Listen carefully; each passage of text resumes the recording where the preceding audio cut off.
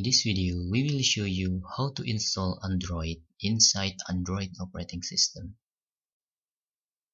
First, in your smartphone, open Play Store and find application called Virtual Android.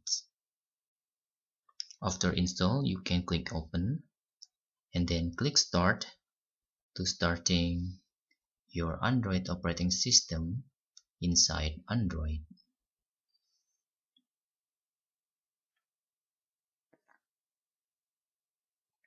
Now, you can see there in the Android Virtual, you can switching system on your real operating system and switching to virtual operating system.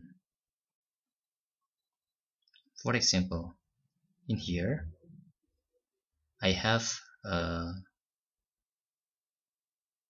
application called Play Store, and also in my real Android I have also Play Store in here.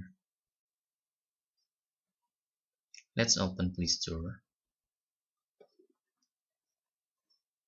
and then open Play Store.